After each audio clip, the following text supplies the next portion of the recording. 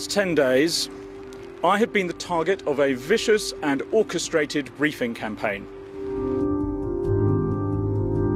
She was named in this claim, and a payment of £25,000 was then made to this woman who took an overdose. Clearly a very serious allegation, clearly a very serious fact that Priti Patel's name was mentioned in these papers.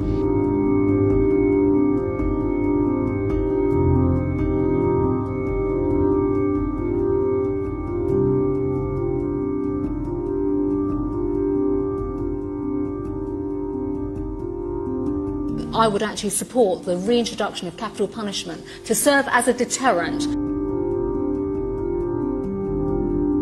British Aid Minister Priti Patel has resigned after failing to disclose meetings she held with Israeli officials during a holiday in August. It's the government, and you've had nearly 10 years. Well, it's not the government, though, is it?